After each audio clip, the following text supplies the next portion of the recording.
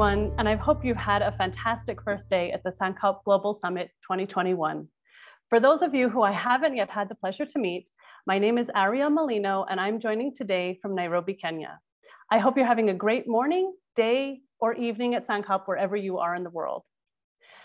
I know the transition to virtual is not an easy one for us, but it offers unparalleled opportunities for us to learn, share, and network. Our in-person summits were always biased by geographic factors. This week, we are convening thousands of people from across the global South. We have people joining us from Latin America and the Caribbean, Ecuador, Brazil, Mexico, and Barbados. From Europe, Germany, the Netherlands, France, and Kosovo. From Asia, Bangladesh, Cambodia, Indonesia, and Japan. From Africa, Togo, Cote d'Ivoire, Namibia, Malawi, and Madagascar, just to name a few. That's not including the folks from Australia, the Middle East, and North America who are also at Sankalp. We have over 50 countries participating, plus many, many more when we include those of you who are tuning in on Facebook to watch these sessions live. The Sankalp community has grown over the last 13 years to tens of thousands of people globally.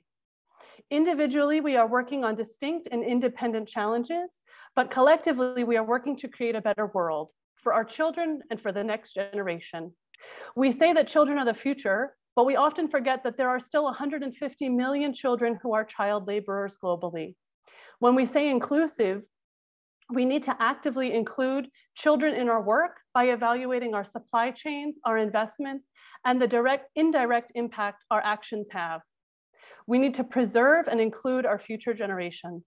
I would like to introduce our keynote speaker for this evening's segment, who is doing just this. Mr. Kailash Satyarthi is an internationally acclaimed child rights activist who has tirelessly advocated for children's rights for 4 decades now. His interventions are spread across 140 countries in the world to protect children from slavery, trafficking, forced labor, sexual abuse, and all forms of violence. He has been instrumental in bringing the issues of children to global and national development agendas. He is also leading worldwide movements against child exploitation and upholding the rights of children for peace, safety, health, well-being, and education. His unrelenting efforts for restoring the rights of the most marginalized and exploited children in the world won him the Nobel Peace Prize in 2014. Here is a brief introduction to Mr. Satyarthi and his work.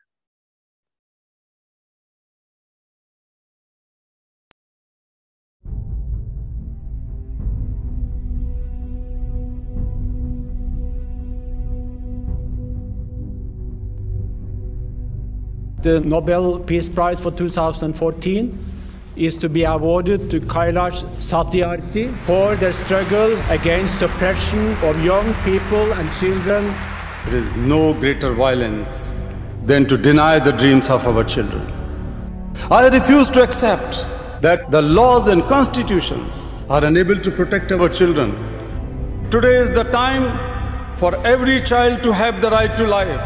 I refuse to accept that the shackles of slavery can ever be more stronger than the quest for freedom. I refuse to accept here.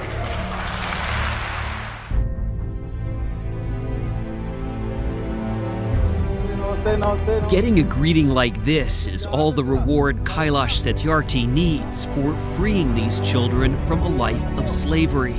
He tries to give these kids the childhood they missed. Do you think these kids see you as a Nobel Peace Prize winner? Oh, I don't think they see me as friend or brother or something like father. I have looked into their frightened and exhausted eyes. I've held their injured bodies and I have felt their broken spirits. I refuse to accept that children belonging to certain sections of society are born to work for others at the cost of their childhood and freedom and education.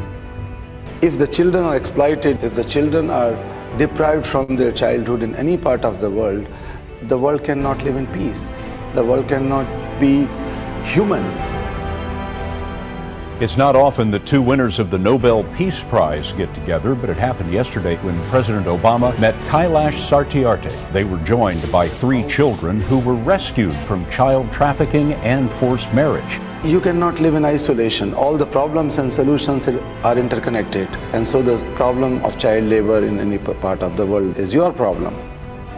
Satyarthi organizes raids with local police, but sometimes employers are tipped off and waiting for him armed. But I have been attacked many times in my life. You had a gun to your head. Literally here. This is dangerous work, freeing these kids. Somebody has to pay the cost for freedom. It does not come on plate. So if not me, then who else will do? Nobel Prize. Who won the Nobel Prize, he asks.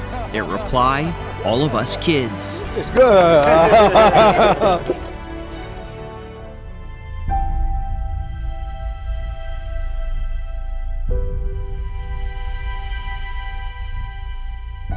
Every single minute matters.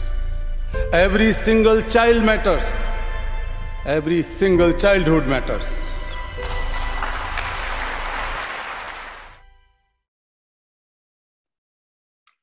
Welcome to the stage, Mr. Satyarthi. Thank you. Thank you so much. My dear sisters and brothers, I am delighted to be amongst you. As we know that we have enough knowledge about the problems and more than enough knowledge about the solutions. What is that one thing which is lacking? That is Sankalp, that is resolve. Personal resolve as well as the collective resolve. And therefore, the distance, the gap between our intentions, our words, and our actions is widening day by day. Sustainable development goal is solution. Therefore, I said that I'm delighted because I'm sitting with a group of people which is in Sankalp, which has come with Sankalp, resolve.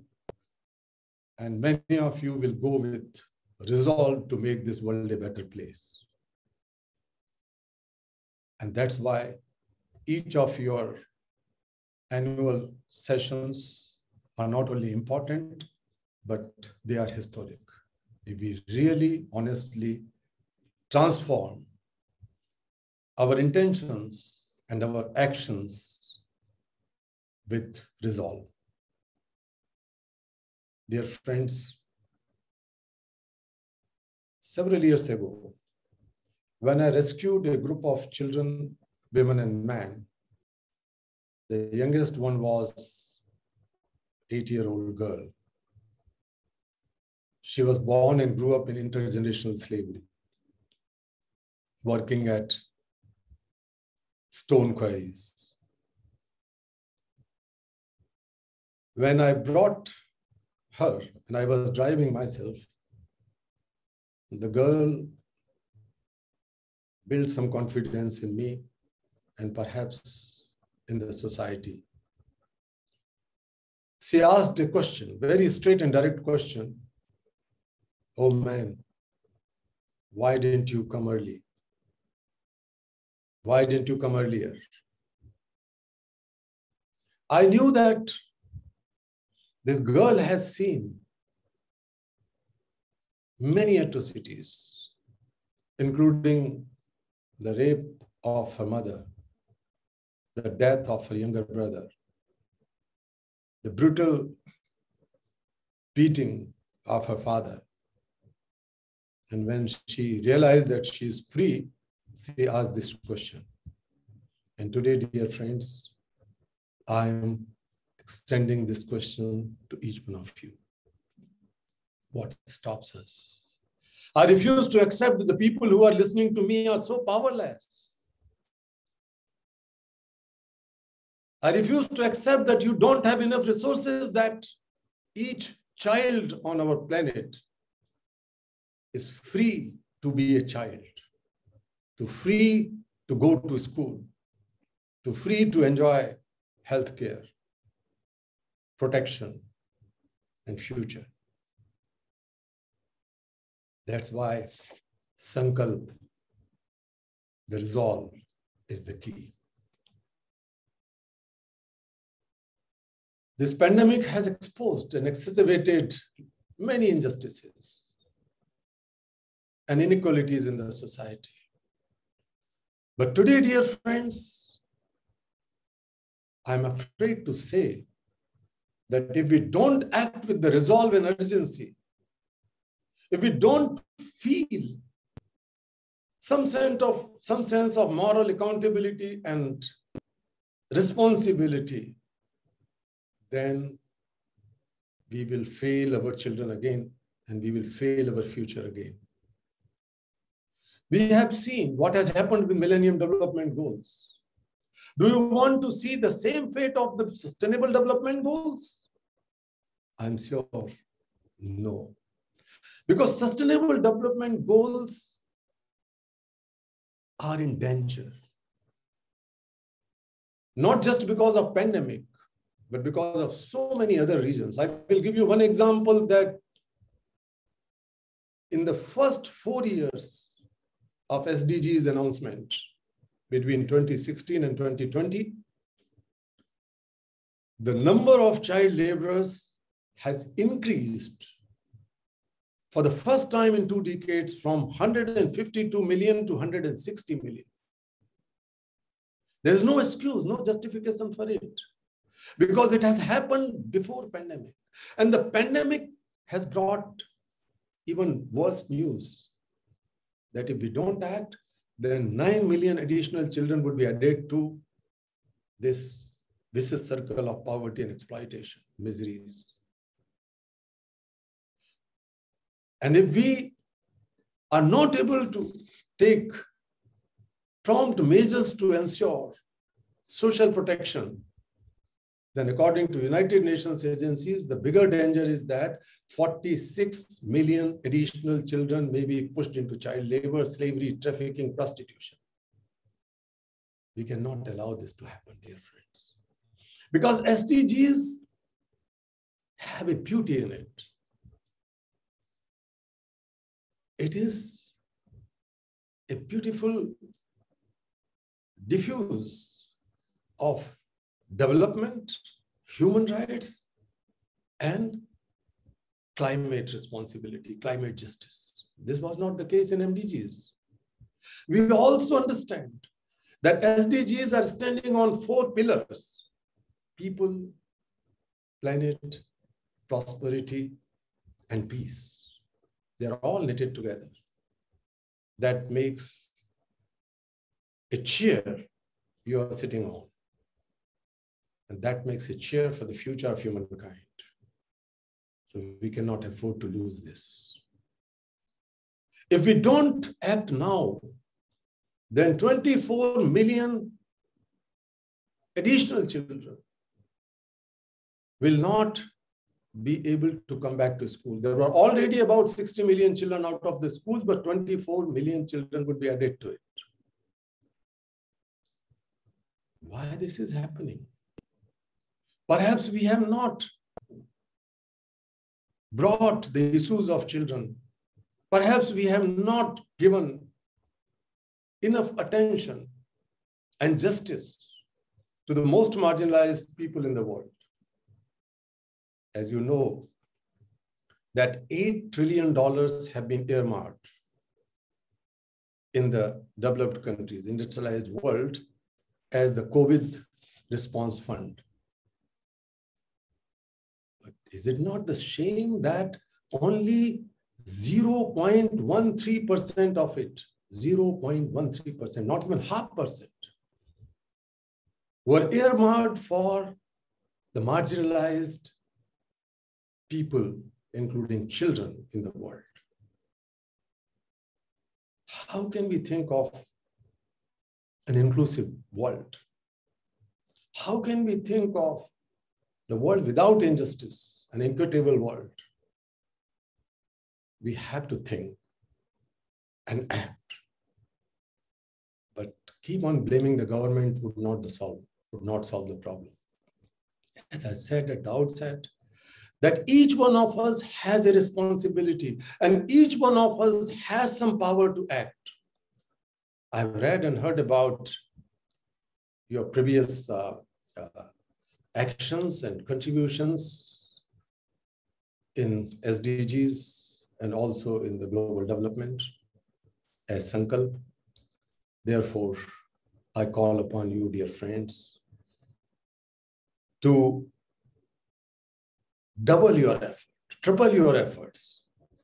Otherwise, we risk to lose the entire generation. Dear friends, we have come out with some ideas, some solutions. One is that we have done a calculation on behalf of the group of Nobel laureates and global leaders and released that calculation recently, that only $52.9 billion, $52.9 billion can ensure social protection for every child and every pregnant woman in the low-income country, all the low-income countries, $52.9 billion. And how much is that money? This is less than 2 days of COVID-related expenditure of G7 countries last year, just in 1 year, 2 days.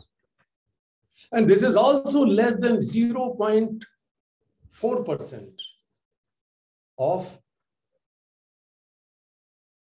social protection budgets or social protection spending in Europe. So it is not a big deal, dear friends. But we have to understand that when we talk of children, when we talk of child labor, denial of education, we have to think of a whole vicious circle. There's a triangular relationship between poverty, child labor, and illiteracy.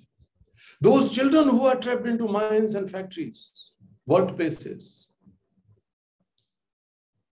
farms and fields, they are not just 160 million children as child laborers. There are 160 million jobs of adults taken by children because every single child is working at the cost of one adult's job. These are 160 million empty seats in the classrooms because these children are not in classrooms, they are in workplaces. There are also 160 million missing climate actions. And therefore, the United Nations University itself has come out with a report recently that 60% of the indicators of success related to SDGs depend on the success of children's related goals. If we keep on allowing child labor, then we will keep on allowing adults. Unemployment means poverty. It is a myth that poverty causes and perpetuates child labor. Child labor also causes intergenerational poverty and discrimination, and injustices and inequality, intergenerational poverty. So we have to act now. And this is possible, dear sisters and brothers. I can tell you just in a minute that when I started this fight against child labor in India and then South Asia and globally 40 years ago, it was a non-issue. But I was quite clear that we cannot end the miseries and exploitation of children without ending child labor. Today, I'm proud to say that millions of people in governments, in businesses, in civil society and faiths, they are the part of this movement, not only with me or my organization, but also with many other organizations which have been evolved during the time. We organized a global march against child labor in 1998 with the demand that there should be an international law against worst forms of child labor. That has resulted in ILO convention. And since then, the number of child laborers has decreased from year 2000 to 2016 from 250 million to 150 million approximately. 100 million lesser number of children were engaged in child labor during those 15, 16 years. We can make it. We did it in the past. We have seen that how the number of out-of-school children has reduced from 130 million in 2000 to 60 million in 2016. So it is possible. It is also possible because the people like you, not only with good heart, but also with compassionate leadership, with compassionate intelligence, that is also reflected in your businesses in some cases. That is much more needed today to ensure that no child labor is involved in any supply chain, in any production, anywhere in the world. So, dear friends, this is not only possible, but it is achievable, it is attainable to end child labor, to end illiteracy of children. But as I said, that we have to act with utmost resolve and a deepest sense of urgency. Thank you so much. Thank you so much, Mr. Satyarthi. We would now like to show a video of one of your children you've worked with. मेरा नाम प्रीति कुमार है। मैं बाल मित्र ग्राम देवपुर की रहने वाली हूँ। Kailash Satyarthi children foundation द्वारा गठित मैं बाल पंचायत की मुखिया हूँ। पहले मैं अब्रक के खदानों में मजदूरी किया करती थी, लेकिन मैं आज 8th क्लास में पढ़ाई कर रही हूँ और मैं अपनी पढ़ाई पूरी करके अपने जीवन में एक अच्छी टीचर बनना चाहती हूँ, क्योंकि मैं कोशिश करना चाहती हूँ कि जो तकलीफें मुझे पढ़ाई लिखाई करने में हुई वो किन्हीं और बच्चे को ना हो, क्योंकि केवल मैं ही नहीं, हमारे गाँव के सभी बच्चे हमारी तरह पढ़ाई से वंचित होकर जंगलों में जाकर अब्रक के खदानों में मजदूरी किया करते थे। लेकिन साल 2016 में हमारे गांव को एक बाल मित्र ग्राम के रूप में चुना गया, जिसमें सत्यार्थी फाउंडेशन के भैया सब आकर हम सभी को मीटिंग में बैठाकर समझाया करते थे कि हम सभी बच्चों को इस उम्र में बाल मजदूरी नहीं बल्कि पढ़ाई करनी चाहिए। हमें उनकी बातों को सुनना बहुत अच्छा लगता था, लेकिन फिर भी हम उनकी बातों को नहीं मानते थे और बार बार हम बाल मजदूरी करने के लिए चले जाते थे। फिर भी वो हमें बार बार समझाते थे और लास्ट में वो हमें किन्हीं तरह से समझा बुझाकर हम सभी बच्चों का नामांकन स्कूल में करवाए। फिर हमारे गांव में एक बाल पंचायत का गठन करवाया गया, जिसमें 11 बाल मजदूर करने वाले बच्चों को चिन्हित किया गया और उन्हें 1 सप्ताह का टाइम प्रचार प्रसार करने के लिए दिया गया। फिर जाकर हमारे गांव में बाल पंचायत का गठन हुआ। तब हमारे ग्राम पंचायत के मुखिया ने हमारे बाल पंचायत को मान्यता दी और हम सभी बाल पंचायत के बच्चे मिलकर अपने गांव में हर महीने एक बैठक करते हैं, जिसमें बच्चों की परेशानियों को समझते हुए उनका हम समाधान करते हैं, जैसे बाल मजदूरी, बाल विवाह, इस सभी परेशानियों का हम सभी बच्चे मिलकर उनका समाधान करते हैं। और मैं बताना चाहती हूँ कि लॉकडाउन लगने के कारण हमारे गांव के कुछ ऐसे बच्चे थे जो फिर से अपनी पढ़ाई लिखाई छोड़कर अब्रक के खदानों में मजदूरी करने के लिए जाने लगे थे। लेकिन जैसे ही हम बाल पंचायत बच्चों को इन बातों का पता चला, फिर हम सभी बाल पंचायत ने मिलकर अपने गांव में घर घर जाकर दरवाजा खटखटाओ अभियान के तहत उन सभी बच्चों को चिन्हित किए जो फिर से अपनी पढ़ाई लिखाई छोड़कर अब्रक के खदानों में मजदूरी करने के लिए जाने लगे थे। इन सभी चीजों को करते हुए हम अपने गांव में कुल 25 बच्चों को चिन्हित किए जो फिर से मजदूरी करने के लिए जाने लगे थे। और जैसे ही लॉकडाउन के बाद स्कूल खुला, हम उन बच्चों का नामांकन स्कूल में करवाए, जिससे वो अपनी पढ़ाई पूरी कर सके। और मैं बताना चाहती हूँ कि लॉकडाउन में हमारे गांव में एक हमारी सहेली रहती थी, जिनके माता पिता बेहद ही गरीब थे और वो मजदूरी किया करते थे। लेकिन लॉकडाउन में ये मजदूरी वगैरह बंद हो जाने के कारण वो अपने सेठ से कुछ पैसे उधार लिए थे और टाइम पर वो पैसे वापस नहीं कर सके। इसके लिए वो सेठ उनके घर आकर उन पे दबाव डालने लगा कि कि अगर आप हमारे पैसे वापस नहीं करते तो आप अपनी बेटी की शादी हमसे करवा दीजिए। अगर आप ऐसा नहीं करेंगे तो हम आपकी बेटी को जबरदस्ती उठाकर ले जाएंगे। जैसे ही इस बातों को पता हम बाल पंचायत के बच्चों को चला, वैसे हम तुरंत अपने कार्यकर्ता भैया सबको बताएं और भैया सब आकर हमारे गांव में एक बहुत बड़ी मीटिंग करवाई गई जिसमें उनके पेरेंट्स और उन सेठ को बुलाया गया और सभी के सहमति के साथ उस मीटिंग में तय किया गया कि आप इस लड़की से शादी नहीं कर सकते क्योंकि इनकी शादी करने की उम्र नहीं हुई है। इनकी उम्र बस 14 साल है और आप 35 वर्ष के हैं, इसलिए आप इनसे शादी नहीं कर सकते। उस मीटिंग में उनको सभी के सामने माफी दिलवाई गई और उनसे लिखित रूप में लिया गया कि आप इनसे शादी नहीं करेंगे। और आज हम बाल पंचायत के बच्चे बहुत ही खुश हैं क्योंकि हमारे गांव में बाल पंचायत का गठन होने के कारण अबरक नुकीले होते हैं। जो हम अबरक चुनने के लिए जब अबरक के खदानों में जाते हैं तो हम बच्चों का हाथ नर्म होता है, जिसके कारण कई बार हमारे हाथ कट जाते थे और कई बार ऐसे माइका माइंड से धंस जाने के कारण कई बच्चों की मृत्यु भी हो जाती थी।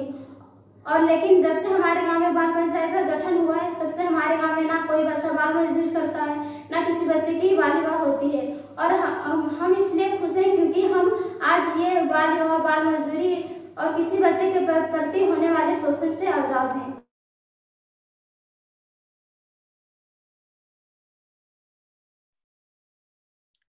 Okay, thank you so much, Mr. Satyarthi, for your inspiring work and for passionately encouraging us all to increase our personal and collective resolve. Indeed, each of us can do more to end child labor and ensure those 160 million children are in school instead of factories, mines, or worse. I will now invite Thomasine Ford, BBC presenter, journalist, and filmmaker, to lead us through a discussion with Mr. Satyarthi and the subsequent panel discussion. Welcome, Thomasine. Thank you, Ariel, and big thank you again to you, Mr. Satyarthi. I want to pick up on something that we just heard there from 13-year-old Priti Kumari, that 25 children just in her village alone went back to work during the pandemic. Unfortunately, because of that Children's Council that your foundation helped set up, they got them back out of work. But we know this is not the case for millions of children around the world. How worried are you that COVID has impacted the gains the world has made in stamping out child labour? Well, as I mentioned before, that at least 9 million children are being pushed into child labor during the pandemic towards the end of 2022. So it's serious. But also there is another data that if we don't act and don't provide them social protection, then the number would be additionally 46 million. So it will cross 200 million towards the end of 2022.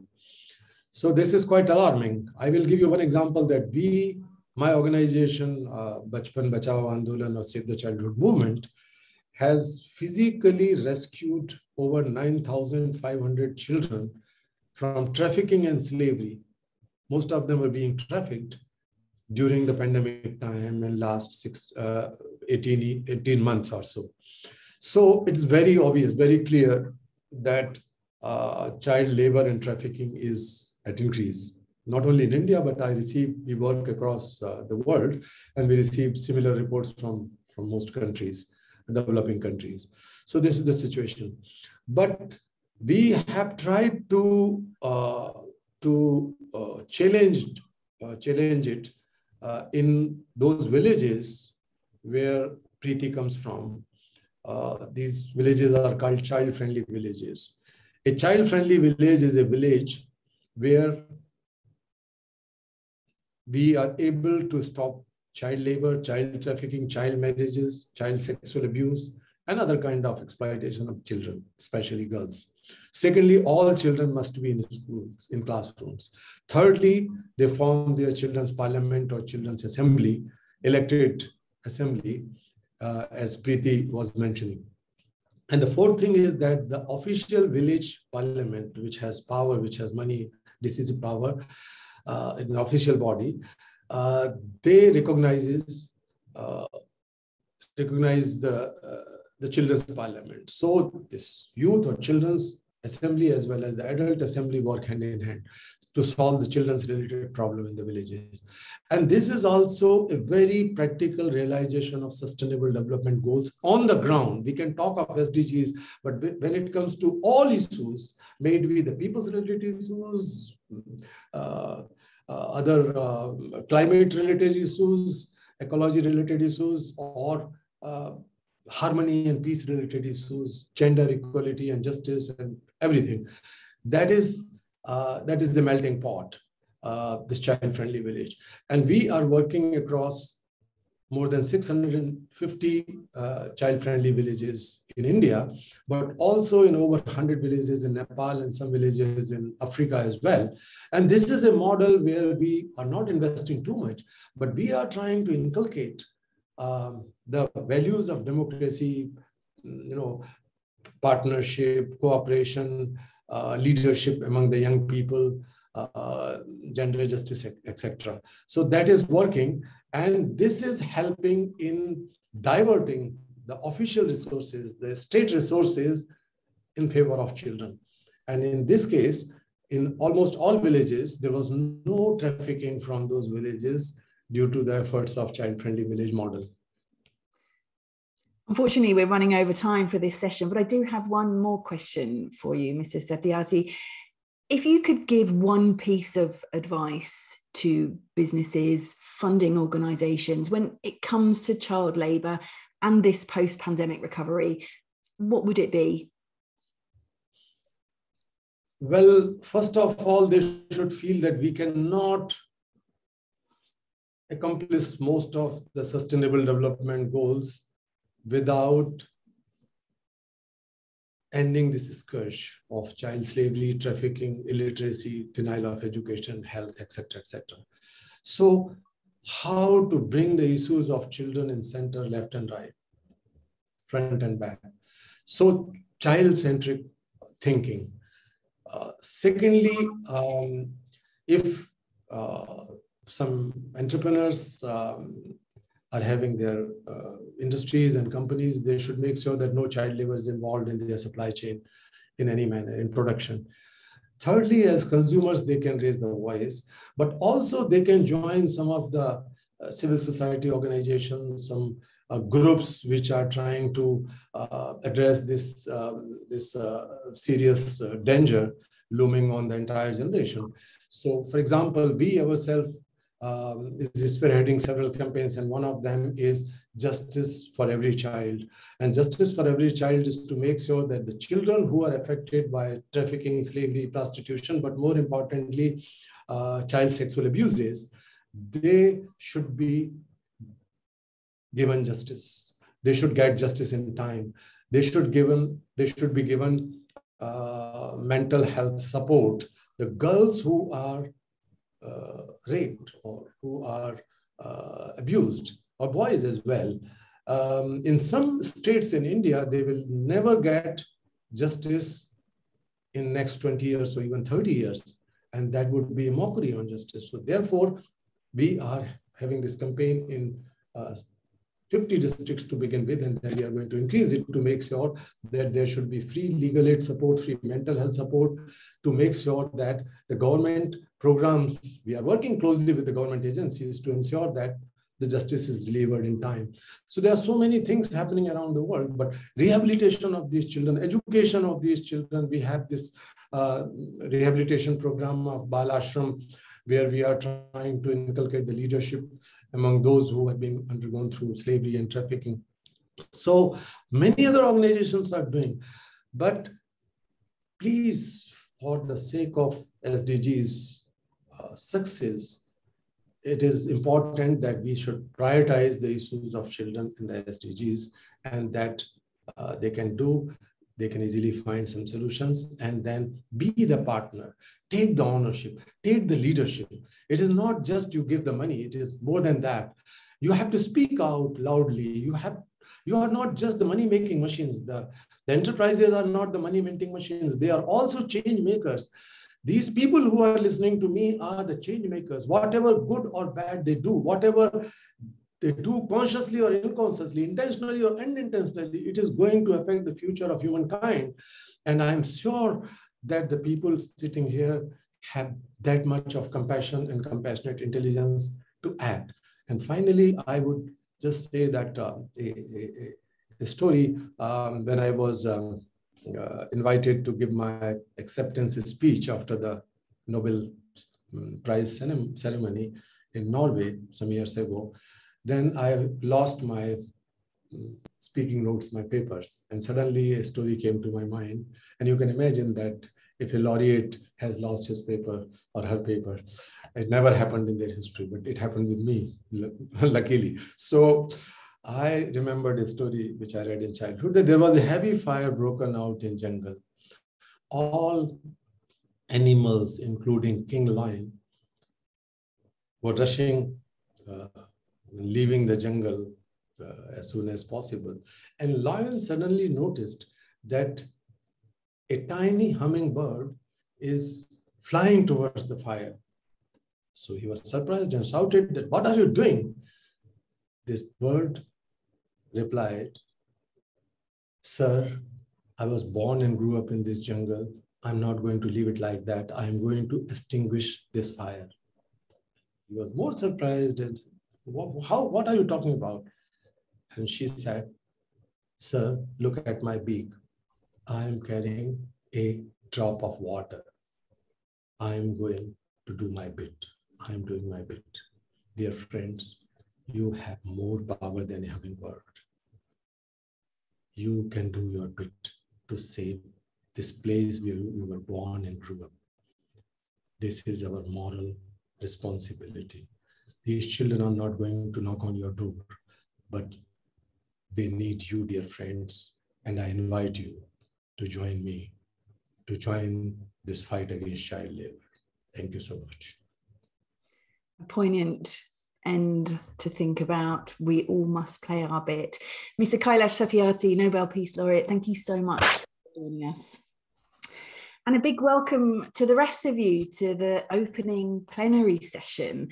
The title of this session is Mainstreaming Impact, a global pathway to an inclusive green recovery. Just to note, we would love to include audience members in this and hear your questions at the end. So please type them into the Q&A and we'll try and get a few of them on at the end.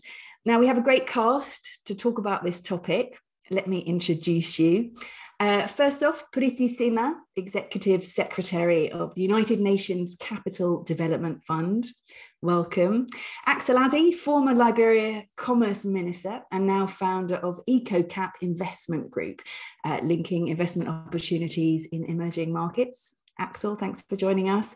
And Veena Reddy, the Mission Director for USAID in India. Veena, great to have you on. Right. Before we talk about the post-pandemic recovery in the global south and what's essential for making that happen, I wanted to touch on this idea of the new poor. The number of people living in extreme poverty has risen for the first time in more than 20 years. The World Bank estimates it could be as many as an additional 150 million people. Veena, starting with you then, one of the tragic things about this is that it includes people who had risen out of poverty pre-COVID, but then as the pandemic struck, it pushed them back into poverty. Give us an idea of what this looks like on the ground in India. Great, thank you. And thank you for the introduction and for inviting me to participate here. I'm very grateful to Sankalp. So yes, the pandemic has had a worldwide effect, but it has hurt marginalized communities more than anyone else, people who are already marginalized.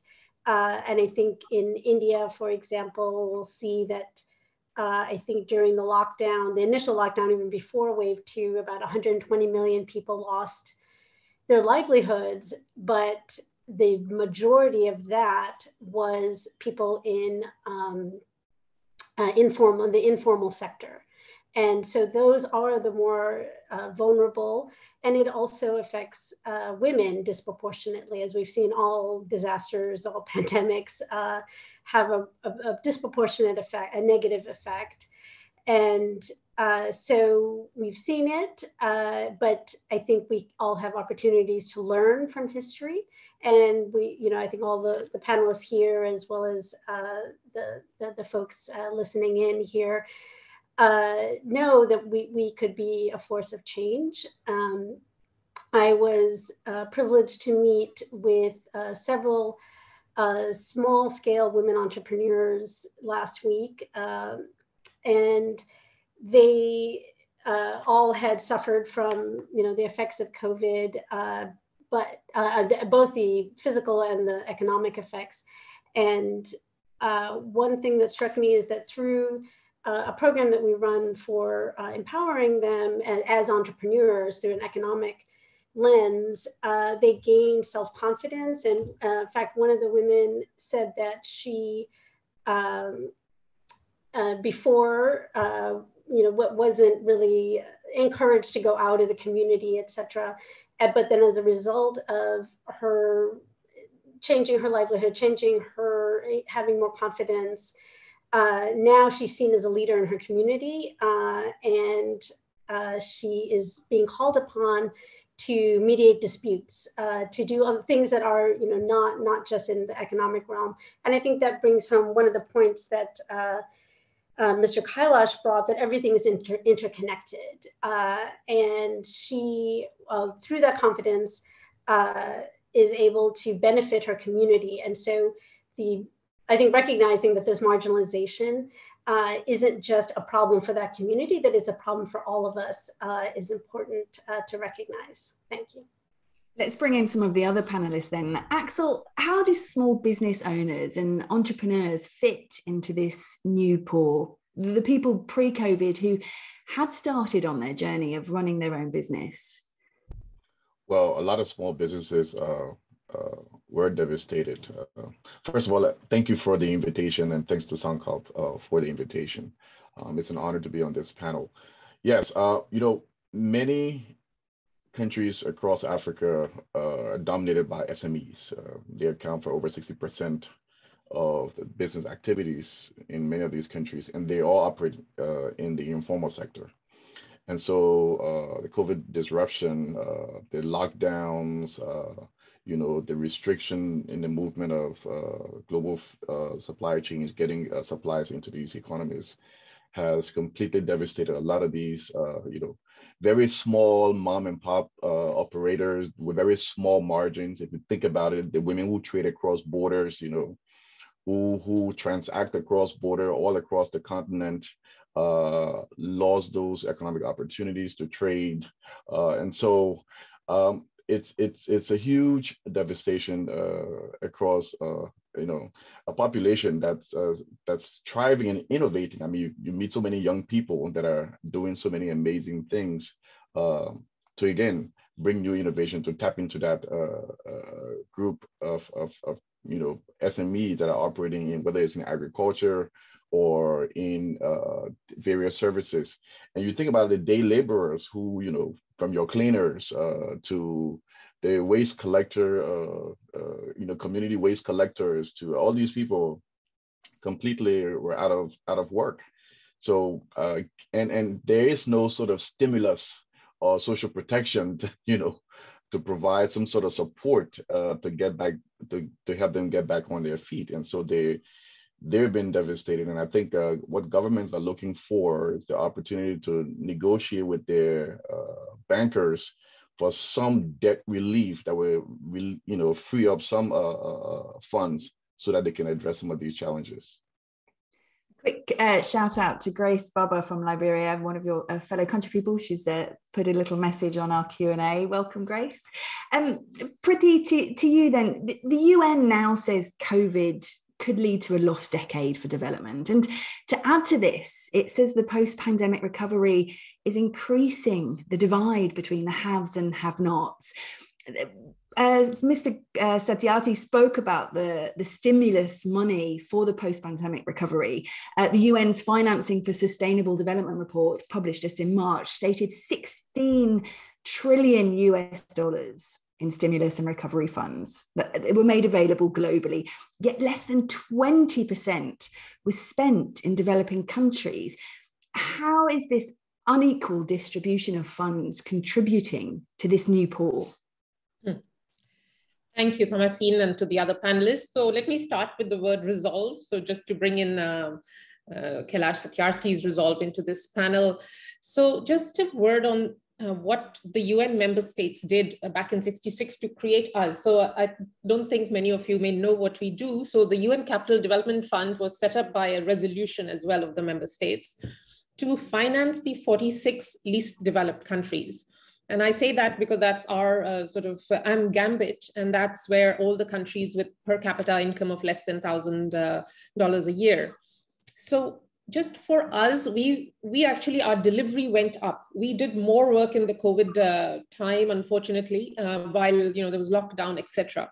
And to refer to Axel, we actually also financed the SMEs, and I'd like to come to an example of how we helped one survive the COVID period. But to your broader question on the global economy of the COVID recovery, obviously, the IMF World Bank meetings are on. So the SDR discussion, allocation of up to 15 to 20% of the developed countries' SDRs to the least developed countries is under discussion. The IDA replenishment is currently on as well. So there are those global macroeconomic discussions going on. The G20 will look at it seriously. But our role at the UN Capital Development Fund is to be the voice of our 46 LDCs. So for example, during the UN General Assembly, we created a session called the Sovereign Borrowers Conference, where we wanted to strengthen the capacity of these countries to think about ratings that put them on the path to global capital markets.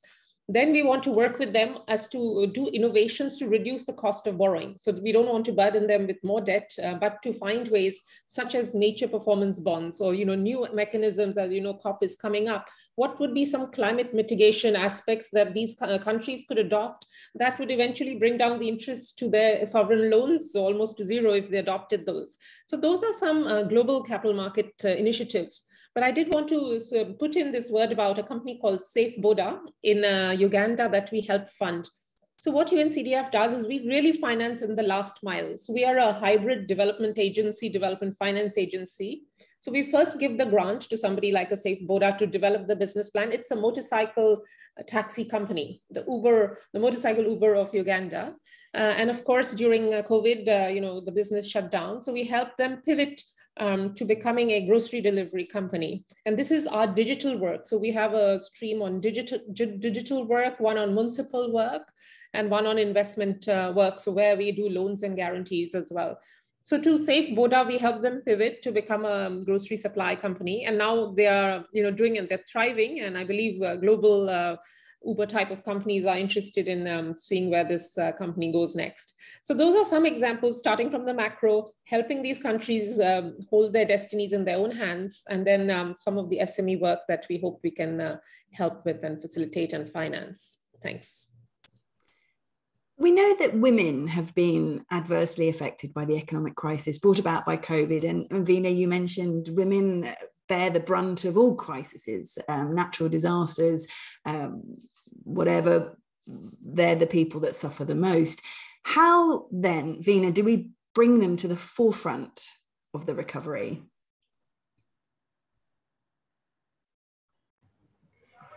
Thank you. Well, I think that it needs to be intentional to target those communities that are marginalized. And so, in several, we think that development, that the gender and women's issues are not just at a part of development, but at the very core. That if this portion of our population doesn't enjoy its full rights and full responsibilities, that society as a whole will not prosper.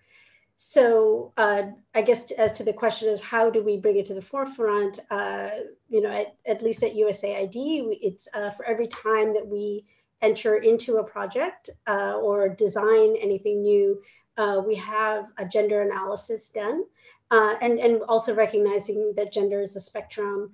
And we look at how will this particular intervention either benefit or have any impact on gender. So it could be something as simple as if you're designing a port or something, where the bathrooms are, or what the lighting is, that all, this women's safety is just one example of this kind of intentional design in everything we do.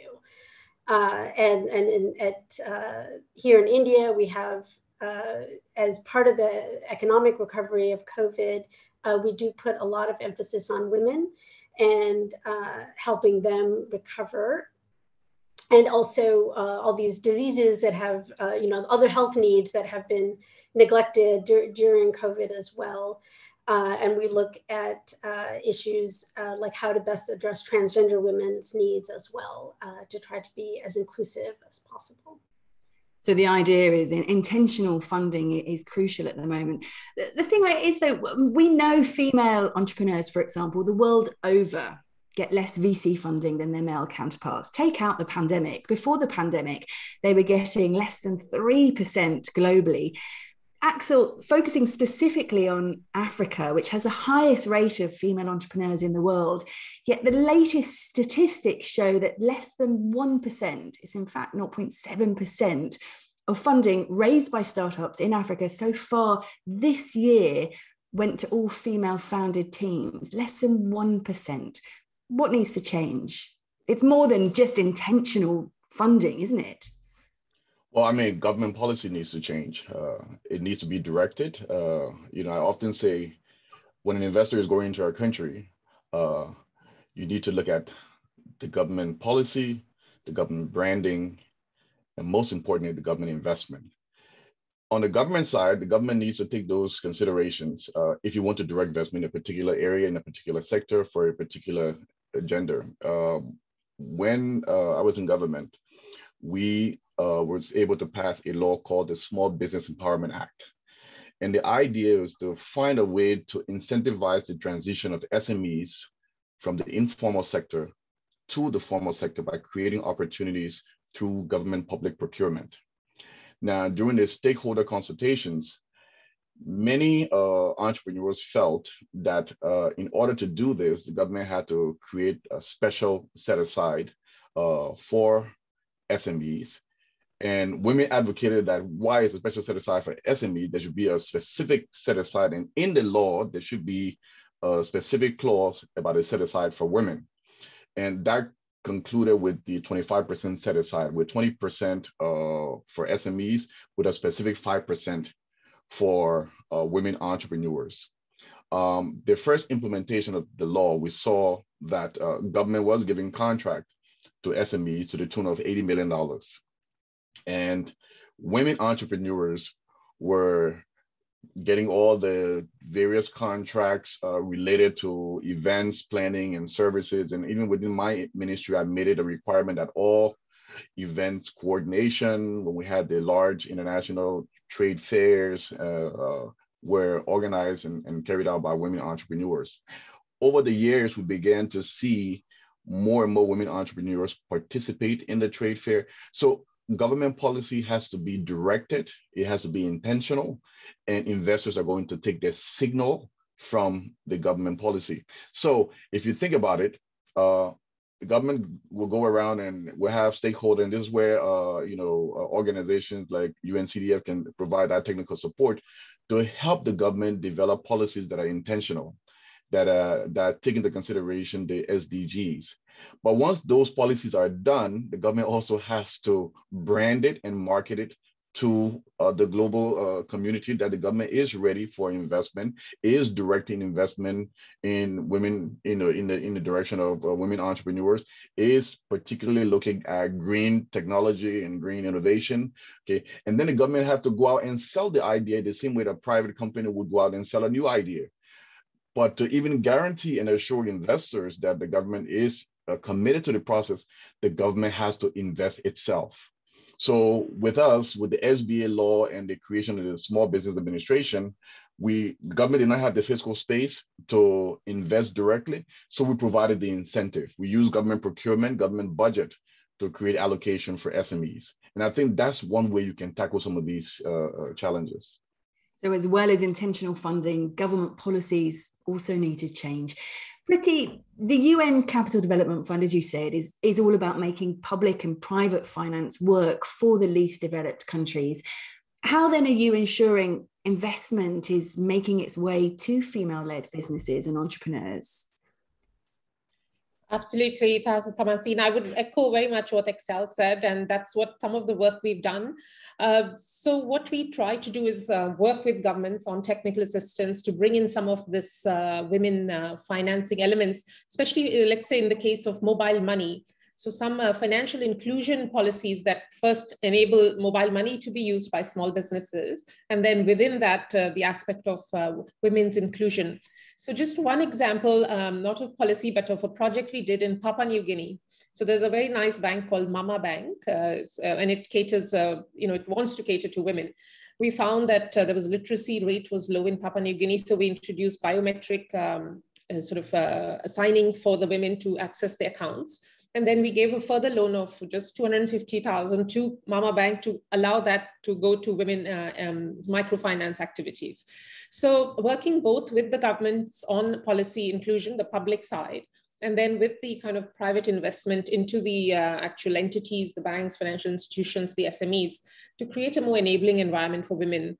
And as panelists said, we try to enable this focus on women throughout our activities.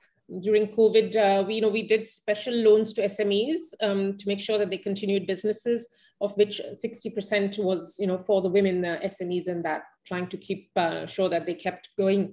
And we have some great examples, the very articulate, forward-looking women. Kombeza Food is one such example, on dairy, and so on. So across the field. And we're working currently also with a partner called IIX that you may be familiar with out of Singapore. They did the women's livelihood bonds. So the idea, I've always been fascinated, and I'd like UNCDF to do more of this, is mobilizing institutional money into the SMEs. So what happens is you float a bond, a public bond on a stock exchange, which they did IIX in Singapore, and then you funnel that money into women SMEs. So that's the kind of activities we'd like to do. And we're looking at a concept called orange bonds, because orange is the color of SDG 5. And we'll be coming back to you with more information on how that would help create the policy and also the issuance of more orange bonds as a next wave to the green bonds. Thank you, Priti. It's really fascinating, the innovation that's coming out of this. I want to pick up a question from one of our listeners, Dilshad. I'm not sure where you're from, Dilshad, but it's a really interesting point. Mentioned about women reporting that they spend their grants, which they receive for their businesses, directly on the business in comparison to men. Veena, do you think grant support or even lending for business, this is the question from Dilshad, lending for business revival can be more gender targeted to improve efficiency?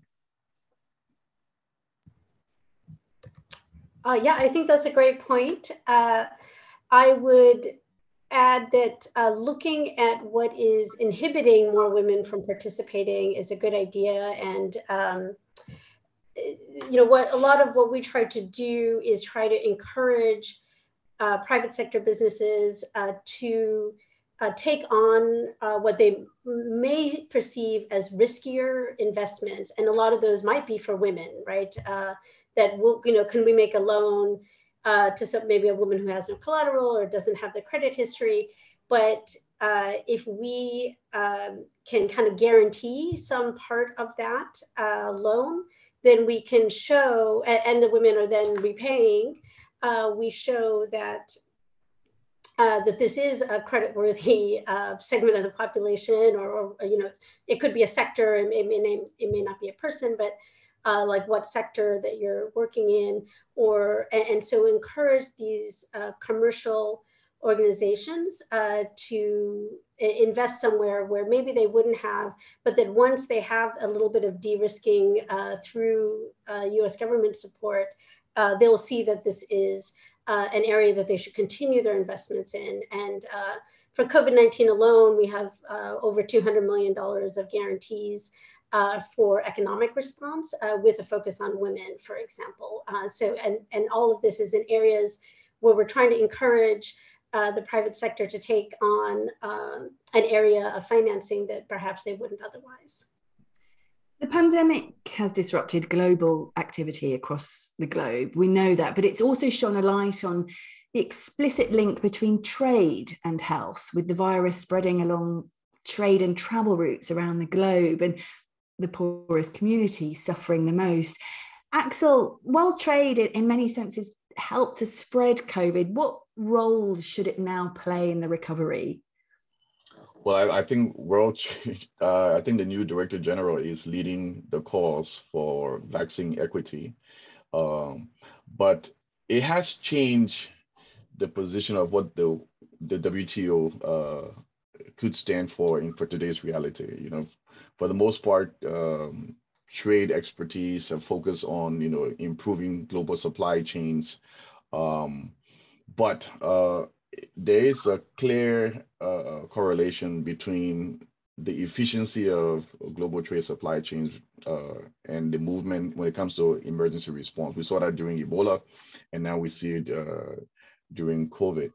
And so I think you will see more of a greater cooperation between the World Trade Organization, the World Bank, and the other development organizations, because trade does play a pivotal role. But that advocacy, again, when it comes to vaccine access, particularly for least developed countries, is key. As you know, in the beginning, it became everybody for themselves. Countries became very much concerned about, and which is natural. There's an old saying, of all God's children, we love ourselves the best. So countries immediately went to protect their own populations.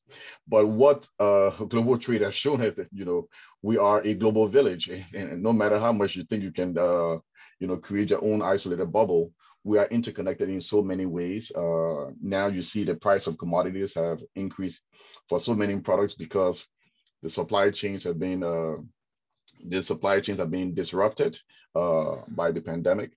And so I think it's showcased that in as much as it can be a route for some huge, massive disruption, it can also be the route for innovation that will to end the pandemic, and that's the push for more global cooperation. And so I think the work the WTO is now focused on, as the priority is to work with the WHO and the World Bank and other key players, the IMF, to see how best that the trade actors, when it comes to intellectual property rights and the release of rights for production on the African continent, for example, and any other least developed countries, is critical to having a global response. Because yes, we may have 80% vaccinated in developed countries, but those countries will remain vulnerable for as long as COVID exists. And so I think trade now is playing a more pivotal role.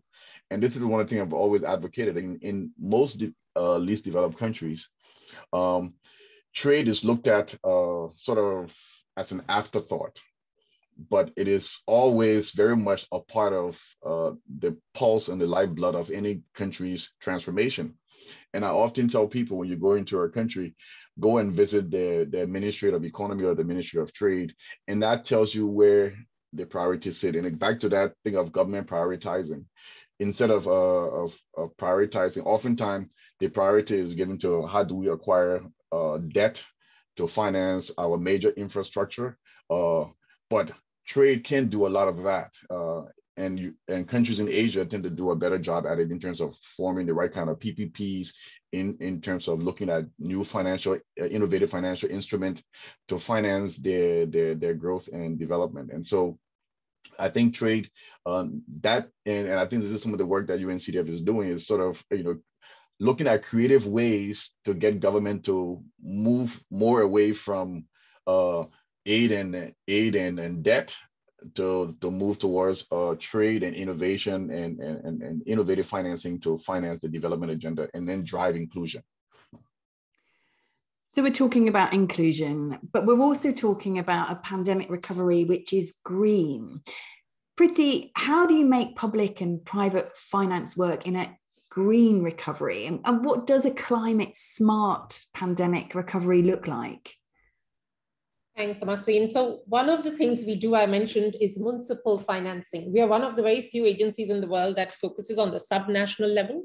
So most of the MDBs, as you know, focus on the sovereign level. So at the municipal level, we work with governments to get them direct funding from the Green Climate Fund, for example. So we have a program called LOCAL, which stands for Local Climate Adaptive Living Facility.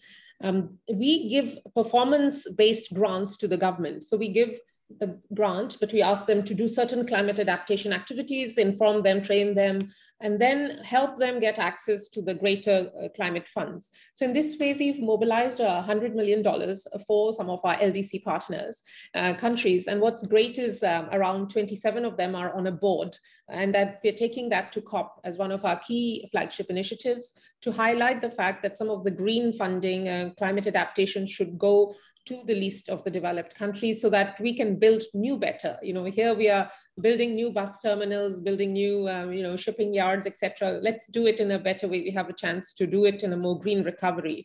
So that would be one example I would say that we're doing. Another one, just talking a little bit about trade, I feel that entrepreneurs and regional businesses are also part of that trade discussion. So one of our funds, just to sort of try to tell you a little bit about ourselves as well while we go along, is a blended fund called Build with Bamboo Capital Partners Impact Fund. So we funded a company called Mvezi. Mvezi is a solar distribution company out in Kenya, and they then distribute those products into Uganda, Tanzania, and the neighboring markets. So trying to pick such winners that can be regional leaders in terms of entrepreneurial models and have trade across the countries. I worked for 6 years for the African Development Bank as well. So regional trade, just cross country flows is really important. And then just to touch that the role of guarantees, which Rina talked about, is also very important. So we go ahead and try to put a lot of guarantees in. And one of them, for example, on the green recovery, again, is in Gambia, a solar power plant of 10 megawatts. We did a $9 million guarantee on that, and that's brought in $15 million of private capital into that project. So as long as the guarantee is there, I think that really attracts private capital. So there's been a long discussion, continues, on the role of public capital to do the de-risking for private capital to come in. Veena, we know that COVID has exacerbated the climate crisis people are disproportionately experiencing in the least developed countries. Can you give us an idea of what that looks like on the ground in India? Thank you. Yeah. Well, definitely we see increased risk here, with the of climate change. And for this U.S. administration, this is quite a high priority to address climate change and to, as I think, as you said, build back better, build back greener. And as we talked about, some of the guarantees that we do, the loan guarantees are around the area of green energy, of renewable energy. We also are looking at ways to help India meet its commitment to, I believe it's 450 gigawatts of renewable energy, as well as the US government itself making these commitments. So we look at innovative ways of financing this to try to rebuild in a green, to encourage a more green economy. But it also, I think we should also look at preparing for the next disaster. And so that is another area that we think that India can really take a leadership role in the region and in the world. And we're supporting the Coalition for Disaster Resilient Infrastructure as a way of sharing these technologies, sharing the innovations here and throughout the world. So we're really proud to be part of the fight against climate change and to help the world build back better. Thanks. Axel, we've already touched on the importance of trade in this pandemic recovery, but how can trade policies align with climate goals in this green recovery? Well, you know, a lot of governments are sort of going through the learning process of how to use climate finance funds as a means of financing green recovery. Again, it goes back to technical assistance. I think in Liberia, for example, you know, this idea of carbon credit, having people with the capacity on the ground that's able to provide the kind of support to access facilities around carbon credit, the whole building the capacity to understand what that means for a country like Liberia. And you see entrepreneurs that are doing different things in the economy, but it starts with, I go back, as a public figure, I go back to government policies will either stimulate momentum in a certain direction or not. And so when it comes to the green recovery in terms of the kind of funding that is directed, let's say agriculture, for example, that is directed in terms of energy to tackle energy access, particularly in rural areas. All of this can be stimulated by government policies. You know, government waive duties and fees on inputs for agriculture. We're able to do that. Government waiver for solar panels and supplies and equipment. That's a way government can contribute to this process. Government providing guarantees to banks that are lending to entrepreneurs, going to also attract other entrepreneurs to come in.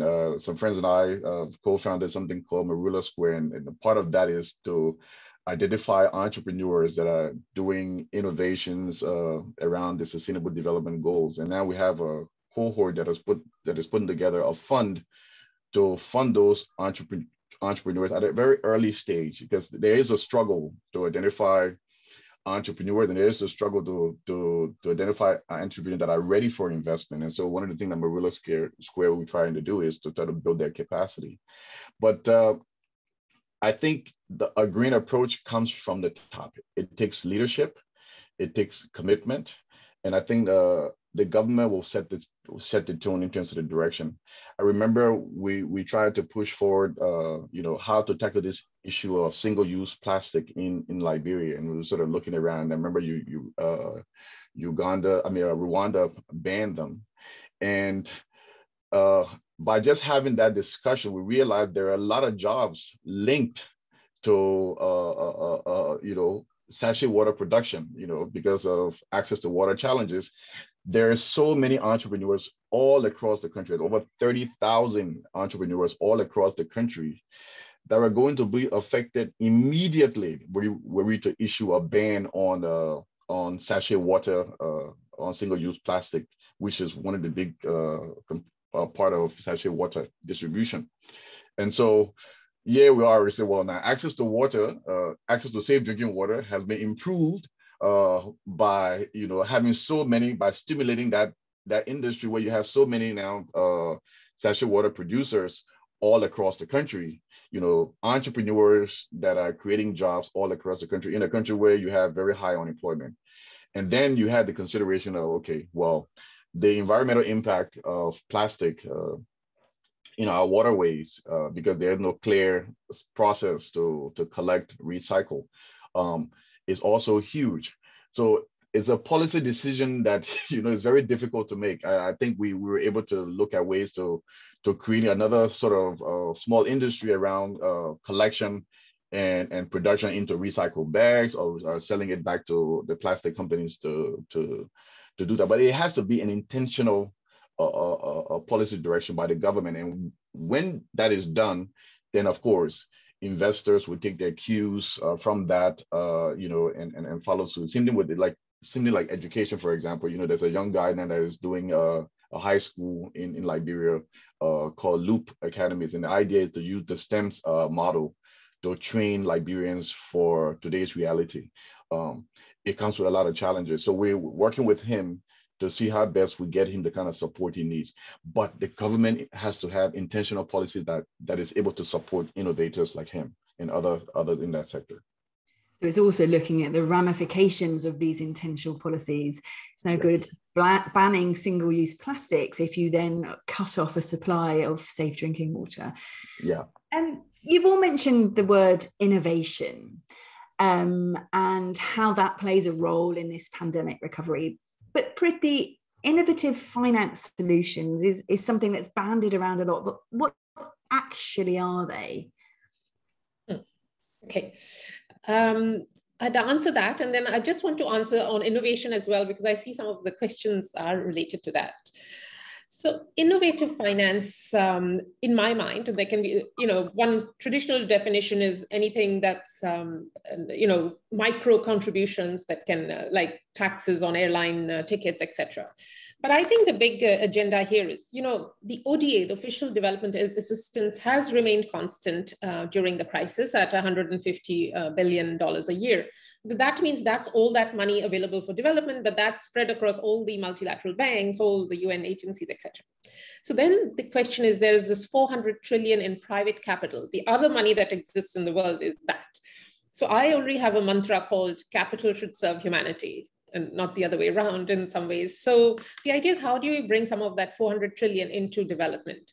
So what's happening is there's a certain degree of innovation required, because that capital says, I want listed, rated equity, instruments, because they are sophisticated financial players, the pension funds, the insurance companies. And so what happens is, if we could create an intermediary organization that is rated. So there has been an example of another company, a bank called Dance Bank. They created a SPV of $177 million, into which 2 pension funds put that money, which was then given to an impact player called Responsibility, which then invested in SMEs in the LDCs. And for example, UNCDF could play that role as well. And then the pension, the interest from the SMEs goes to pay the coupon of the pension funds, bonds. But there has to be one player in the middle. So we are calling upon the banks and the financial institutions of the world today to create such kind of innovative structures that would allow that money to come safely in and safely out. So that's kind of the financial, innovation that we need to see in the markets. And that should lead to other kinds of funds. So, the funds that we've created, there's blended financing, right? For that's more relevant to the entrepreneurs on the line.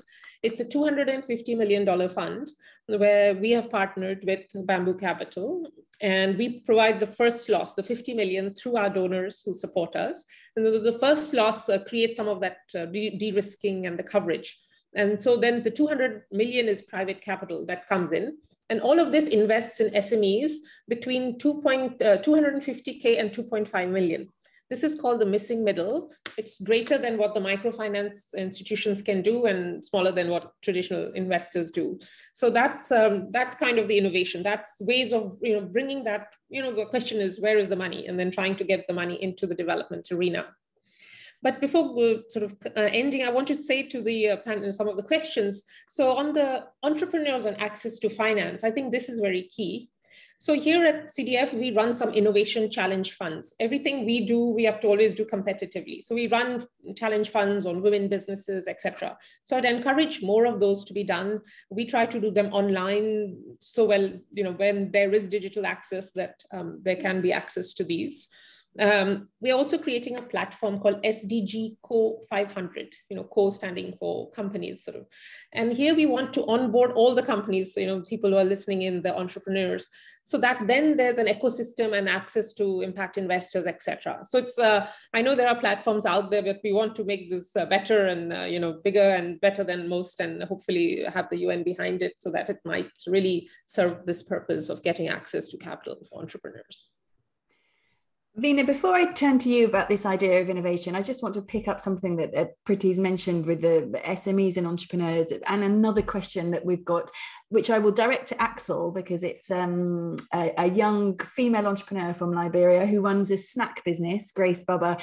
She asks a really important question. How can there be more accessible funds for young entrepreneurs who don't have those years of experience. They don't have the connections. You know, they didn't study in the top schools in the US, so they don't know where to go to tap into all of these things. What advice would you give to a young entrepreneur who is ready to go but doesn't have the funds?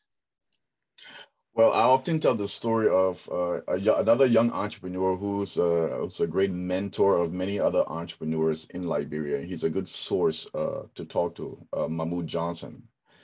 Again, young man back from school, started what was supposed to be, I think, a waste, palm kernel shell waste to be sold for biofuel in another country. Realized that you could actually process the kernel shells into palm kernel oil. And so he went on knocking on doors. And at once, so the first advice is you have to be engaged and knock on as many doors as possible, because there are, individuals who are maybe willing to hold your hand. So he went knocking on doors. He was able to do a lot of research to see what funding opportunities were out there. He was able to compete in many, many challenges and win a lot of awards through the process.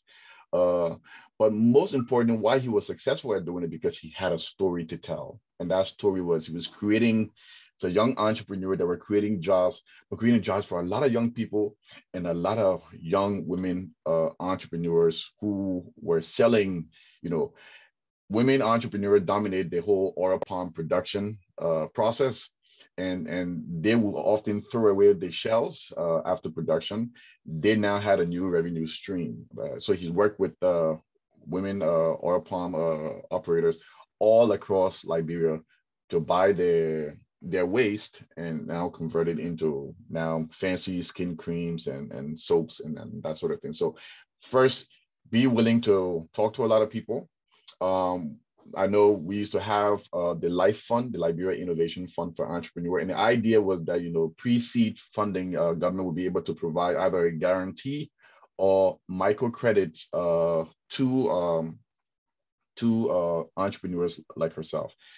Another thing I recommend is talk to Access Bank and begin to build a relationship with a bank, because through that process, you learn about some of the programs, and the banks may be able to bring you in some of those programs that are available to support entrepreneurs.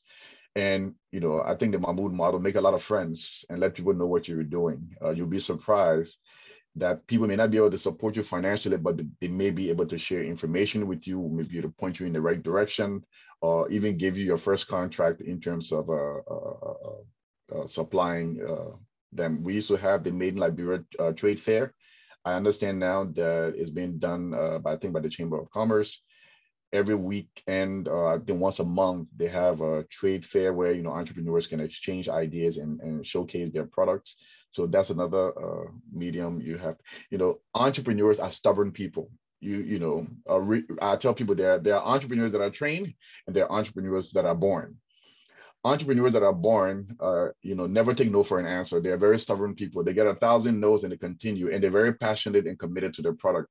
I often tell the story of one entrepreneur who has amazing products of spices that she now exports to New York. And every time we try to get her, to have an investor come in, take her to scale, she's like, no, I don't want anybody. I like control of my business.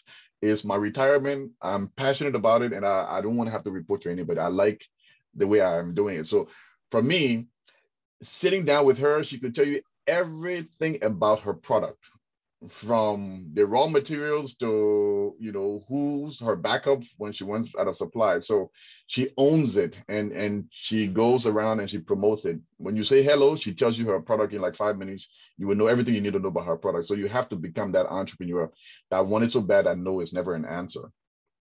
No is never an answer. We're almost at the end of this session now. So I do want to ask a quick question to each of you, and it's a really tricky one.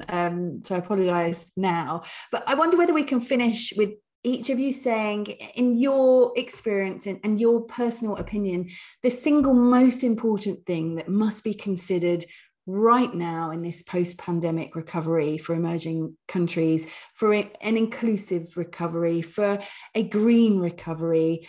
I know nothing can really be boiled down into a single thought or soundbite, but if you could try, Veena, for you then, the single most important thing that, sorry to put you on the spot and to put you first, the single most important thing in your opinion? Well, I think I'll go back to something that our keynote speaker said, that we all have a role to play. Everyone, whatever you do, however small it might seem, can have an impact. You know, if it's that little drop of water, if it's picking up, you know, just educating yourself as to what's going on. If it is, you know, by a wonderful journalist like yourself, if it is, you know, turning off the light, if it is helping someone that you see needs a hand, and some of it could be mental help too. You know, we've all, you know, that's something that we haven't really touched upon in this discussion. But the mental effects of COVID, including things like increased domestic violence. So I think things that I guess that's what I would say is the takeaway, is that everyone has a role to play, and especially the amazing innovators and impact investors that are listening in today. Thank you. It's recognizing that we all can actually play our bit. Axel, over to you.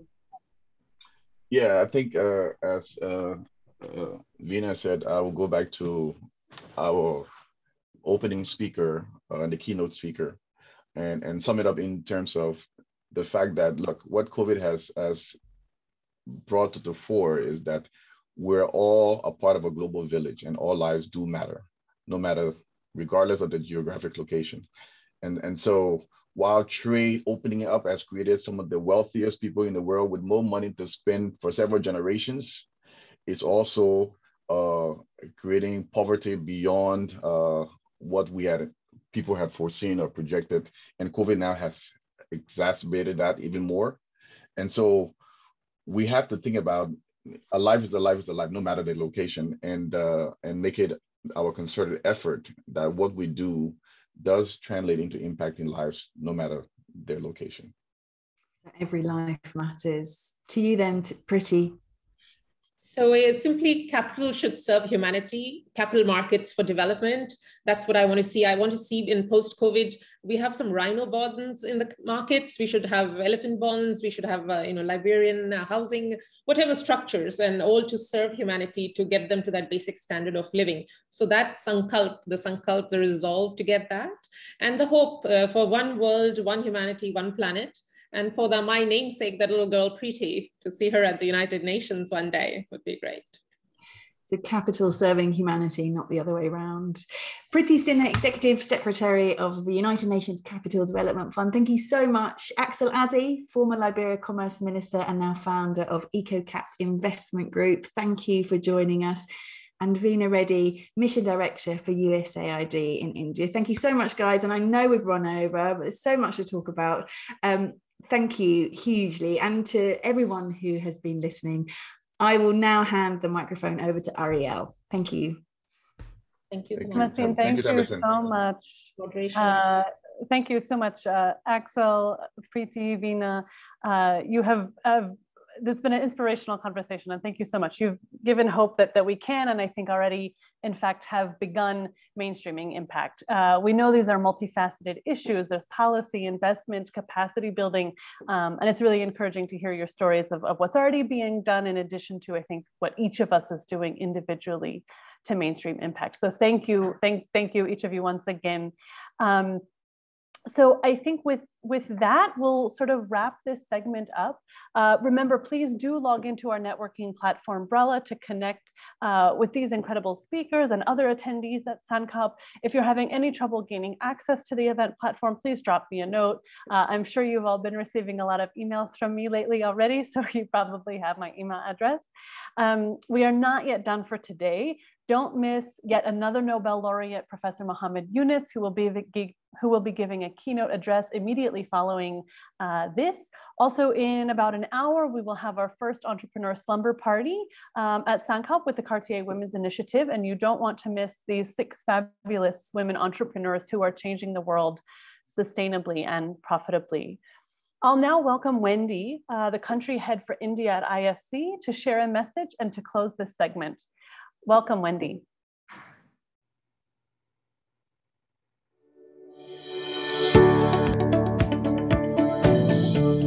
Hello and welcome to Sankalp. My name is Wendy Warner, India Country Head at IFC, based in New Delhi. At IFC, we leverage the private sector in emerging markets to create opportunities and inclusive economic growth. We're very excited to be at Sankalp, and we are committed to mainstreaming impact and building an ecosystem for sustainable and equitable economic recovery. We hope to engage with innovators and change makers at Sankalp and transform people's lives across the global South. I hope you have a great Sankalp and meet inspiring and like-minded people.